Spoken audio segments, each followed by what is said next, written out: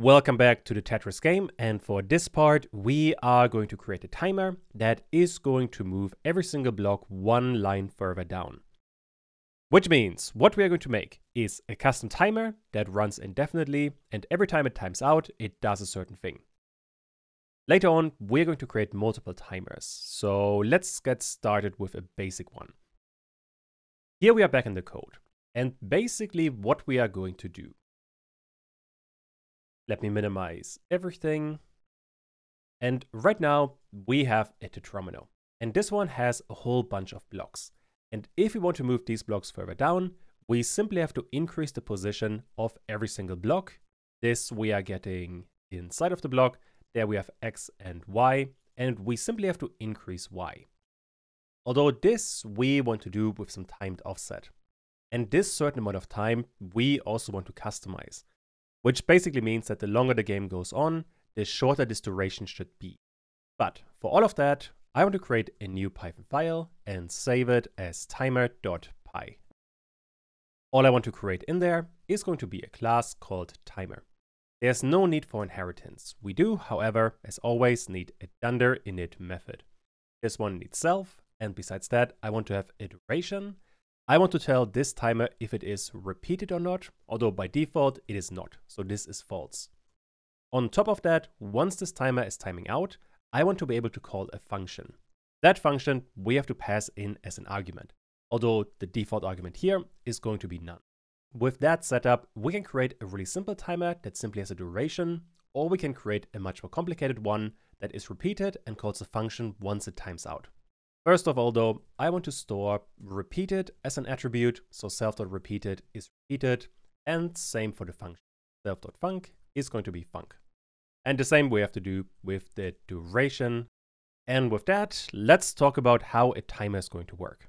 Inside of Pygame, unfortunately, there isn't an inbuilt way to create a timer. However, what we do have is a way to check the amount of time that has passed since we started the game.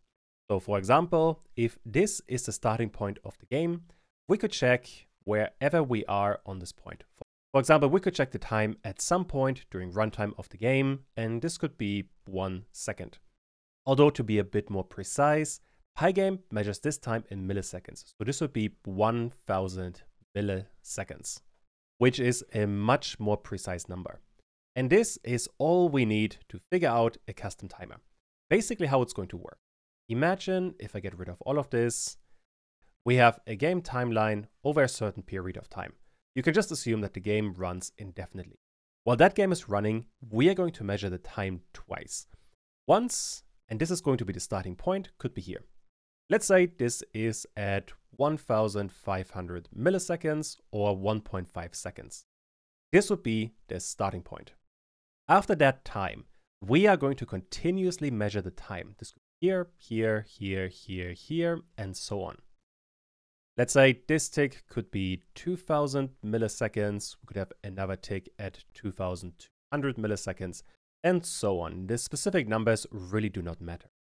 The only thing that we care about is the difference between our starting time and then the time we are measuring afterward. For example, if we measure time and it's 2200, then the distance will be 700 milliseconds.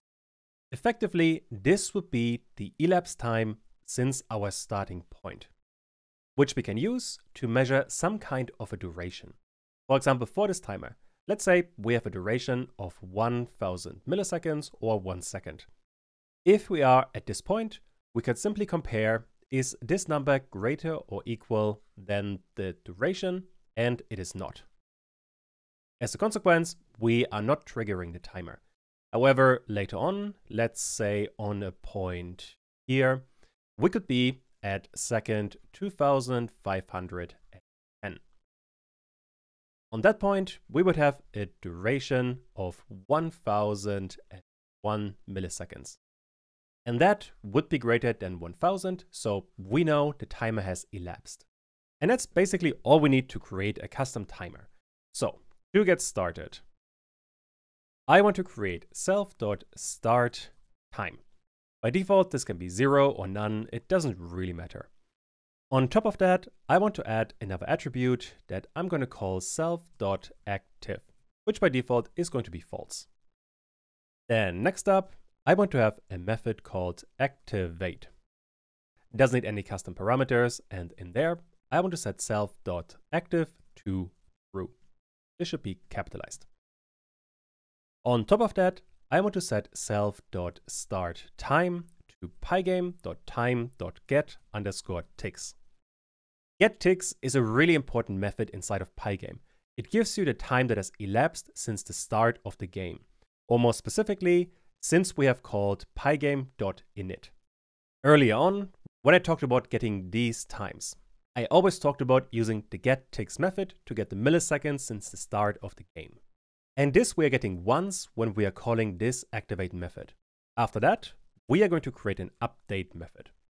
Once again, no custom parameters, and in there, I want to get the current time. And this is a local variable. This one, once again, is going to be pygame.time.get_ticks. And now what we have to do is simply compare the current time minus self.startTime. If that difference is greater or equal than self.duration, and I guess we can also check if this timer is active, then we can do stuff. We're gonna add that in just a second. But for now, the basic logic. This update method we are going to call on every single frame of the game, which means when we are calling current time, we are getting the current time of the game. However, activate is only going to be called once when we are activating the timer. That way current time is increasing, but self.startTime is not. So the difference between the two will grow over time. If that is the case, I want to run another method called self.deactivate. All that this one is going to do, let's put it right below activate, deactivate self, and in there, self.active is going to be false, and then self.startTime is going to be 0. That way, we would have an incredibly basic timer. Although there are two more things that I want to do in there, and let me add comments to document all of this properly. So this would be to reset timer. Besides that, I also want to call a function. So inside of the init method, we have one argument for a function. This one later on should simply accept a method or a function, but by default it is none, which is super useful because we can use that inside of an if statement. We want to check if there is self.func, and if that is the case, we want to run self.func. By default in Python, if you have none and you put that into an if statement, it is going to evaluate to false. So this would only run if there is a function. Although what I realized while testing is that you also want to add self.startTime is different from 0. If you didn't include this one, there would be some minor bugs, although it wasn't too bad, but sometimes it can cause issues. Okay, with that, we are calling the function if there is a function once the timer has run out. On top of that, I want to repeat the timer, but only if repeated is true. By default, it is not. Although if it is, we can once again check if self.repeated. If that is the case, we simply want to run self.activate again. That way, once we are exceeding the time, we are calling whatever function we have to call, then we are deactivating the timer, and then we are reactivating it. And with that, we have a really powerful timer. If you ever work in Pygame and you need to get the time or call a repeated timer, this is the class you want to use. Super useful. Let's use it right away. Inside of game.py, I want to import from timer, import timer. And let me minimize everything else so it's easier to read. Inside of the game.init method, I want to create a timer section. Most importantly, I want to create a timers dictionary. This one is going to get quite long, so I'm going to put this over multiple lines. Most importantly, I want to have a vertical move entry. And this is going to be a timer. The timer now is going to need 3 arguments: the duration, repeated, and a function we want to call once it times out. For the duration, you can find a number inside of settings. It is update start speed. Not the best name for a variable, but it certainly works. Repeated should be true, and then the function we're going to create right now. I'm calling this one move down. And with that, I can minimize, draw grid, and run. And let's create a move down method. For the parameter, we need self and nothing else. And basically all we want to do, we want to get the Tetris, so the class we are creating down there. And then we want to call a method on this one, which we can also call move down. Then inside of Tetris, we have to create that method as well. So define move down without any custom parameters. Later on, this move down function will become quite complex. However, in the most basic sense, all that we want to do is for block in self.blocks, meaning we are taking all of the blocks we created earlier. We are updating block.pos.y and increasing it by 1. That way, every single block is going to move 1 block further down. For that to work though, we have to do one more thing, that right now we only have a timer, but this timer doesn't work by default. Number one, we have to activate it. So if you look at the timer, this timer needs to be activated, meaning we have to call the activate method. This we can do right away after we are creating it. So self.timers, and we want to get the vertical move, and this we want to activate. This unfortunately is still not enough, because now we have to call this update method on every single frame of the game. It will not be run on its own. For that, inside of the game, I want to create another method. We can simply call this one timer_update. No need for custom parameters, and in there, all we are going to do is for timer in self.timers.values, and then we want to get timer.update. That way, all of the timers we are going to create later will be updated. And for now, just to check if this is working, I don't want to move down a Tetris. Instead, I simply want to print timer. So let's run main.py and see if something happens. And we are getting an error that bool object is not callable. Let's see what went wrong. The issue happens on this line. When we are trying to activate a timer, this shouldn't be active, this should be activate. We are trying to call this method, but I try to call this boolean. But now let's try this again. And now we get another issue that Pygame is not defined. That is because inside of the timer, we are not importing from settings. Although, since we are only using one specific method of Pygame, we don't have to import all of the settings. All we can do is from pygame.time import get_ticks. That way, we can simply get the ticks inside of the timer and call it a day. And now if we are running this, there's one last thing that I did forget, and that is we are not updating timer.update. So the only thing that we are running continuously is this run method. Meaning in there, we have to update the timer. Let's add an update section in there, and I want self.timerUpdate and call this method. And now if I run this, we get timer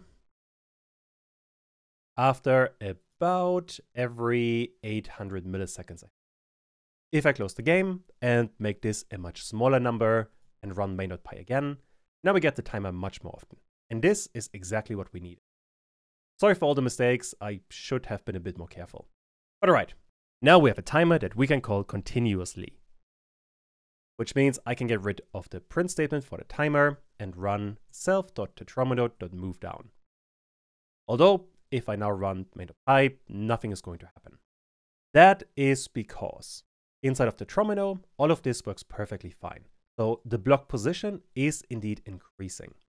However, the issue is inside of the block, we are first creating this position, then we are extracting X and Y from this position, and then we are using all of that to create a new rectangle. The really important thing you have to understand is that this rectangle is what actually sets the position. Changing anything else is not going to change that position.